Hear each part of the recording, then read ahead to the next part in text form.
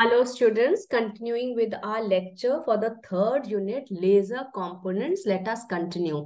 Previous lecture, what did we do? We did that the principle of laser action is stimulated emission of radiation.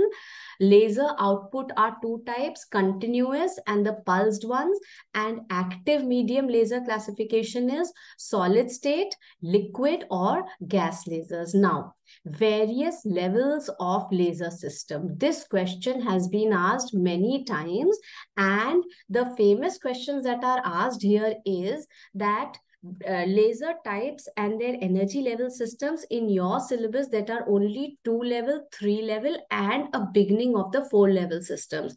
Now, 2 level system does not show laser action. Why? This is a question that is asked. Then another question asked is, why is 3 level better than 2 level? Obviously, because it is going to give us a good laser output. Secondly, rate equation is asked for the 2 level and the 3 level laser systems. So let us begin. What do you mean by the word 2 level? 2 level obviously means that there are just 2 levels between which laser action has to appear, which is not possible because for essential requirement for laser action is metastable state, population inversion and optical cavity setup. So when we are having 2 levels, it is not possible to achieve laser light as metastable state is missing from this. And as you even see it here in this energy level diagram, laser action is only obtained when atom drops from the metastable state. This is not possible in 2 level. Hence, 2 level setup does not show laser action. And whatever number of atoms have been absorbed and pumped, that much number approximately will be there that will be giving the probability of stimulated emission. So rate of change of population of level 2 or excited state is equal to gain of excited state or level 2 due to stimulated absorption plus loss of population of excited state or level 2 due to stimulated emission. Now, in order to derive an expression for rate equation, let us simplify it. See, first we will draw the energy levels 1 and 2 like this, and we will very short description, we will write that let N1, N2 be number of atoms in level 1 and level 2, even E2 be energy of ground state and excited state. Let the laser producing system be in thermal equilibrium at a temperature T, and radiation of frequency and energy density be given by number of atom change equal to N1 U mu B12 minus N2 U mu B2, where this U is energy density, B12 and B21 are Einstein's coefficients. One is of absorption and the other is of emission. Now, rate of change of population of level 1 or ground state is equal to loss of population of ground state or level 1 due to stimulated absorption plus gain of population of ground state or level 1 due to stimulated emission. So mathematically, we will say that this much is this, and we will put the terms here as you can see here on the screen. Simplify the expression. Total number of atoms we are having are N1 plus N2. We will put this value here, simplify the expression, and assume N2 minus N by 2 equal to N, where N is total number of atoms which are going to be a constant. Differentiate the above equation and put this value here in the expression above and integrate both sides. And we will get at T equal to 0, N equal to N naught equal to minus N by 2. And this then we put and we get the value. So we cannot achieve minimum condition of population inversion in 2 level setup.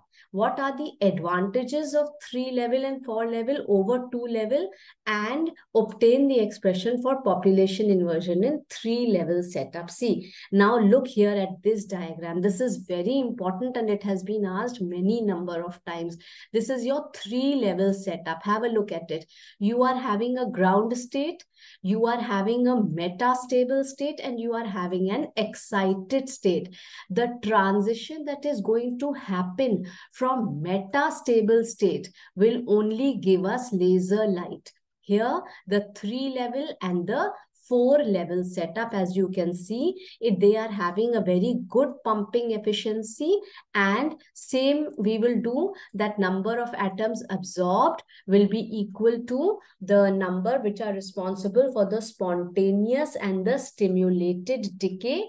We will write an expression for the total number of atoms, put it here in this value, and we get the expression. So for threshold population inversion, the required pump power should be equal to A21, which results in a large pumping power requirement to pump ground level atoms in the system. Energy required per unit time, that is power to maintain population inversion in terms of pump frequency, is given by this expression. So for 4 level laser system, again, you will use the very same method which we have discussed. What are the advantages? That the wideness of excited band and narrowness of metastable band is required for better laser action.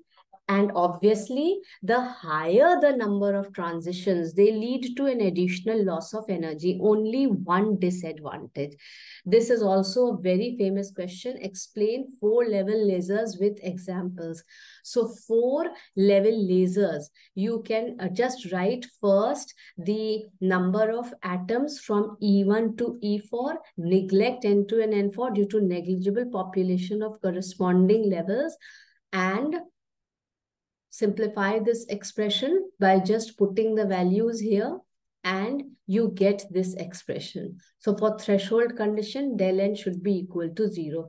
We conclude that for threshold population inversion, the required pump power should be equal to 0, which is practically insignificant. Hence, power to maintain population inversion in terms of pump frequency is as follows. So in 4 level laser system, the lower level is not ground level. Therefore, the minimum power required to achieve population inversion is practically insignificant. Discuss continuous and pulsed wave lasers.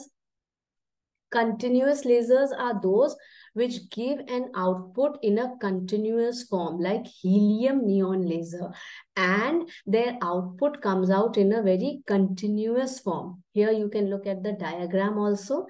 But the process in which the value of steady continuous wave lasing and holes are generated in the continuous curve, process in which the value of saturation gain drops for each lasing mode from the small signal to the threshold gain, is known as hole burning in the gain curve. So best example of this is helium neon laser. Pulsed wave, you can just pick up ruby laser and explain it in detail. That ruby laser gives output in the form of pulses. Hence, helium neon laser is better compared to ruby laser. And not only this, the output of ruby laser is said to be in the form of spikes, which we will explain in the next lecture.